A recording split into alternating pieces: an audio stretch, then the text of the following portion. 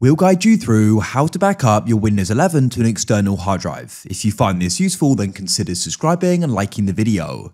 It's a good idea to do this in case your laptop or computer gets damaged or lost. You can go and restore on a new one. So what you can do is go and connect your external hard drive. I already have. I'm just in File Explorer right now. It's a Seagate 2 and we've got 1.6 terabytes. So it's plenty of space. You want to press search at the bottom of your computer and go and open up Control Panel. Now go to the top where it says View By and make sure you select large icons. Find Backup and Restore. Now for you can go and press Setup to the right here. I've done this before, so I can go and press Change Settings, but then you'll go and see this screen here, which will be the same. I want to go and use this here, so I'll go and select it, and then we can press Next. You can then go and choose yourself or let Windows choose. I like to go and let me choose.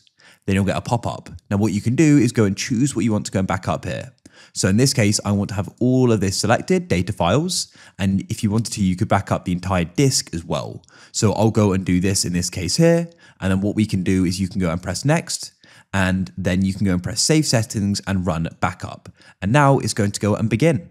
So shortly this will go and change here and it's in progress, and all you need to do is go and wait. And if you want to go and restore, you can scroll down here and you can go and press Restore My Files, as you can see in the future.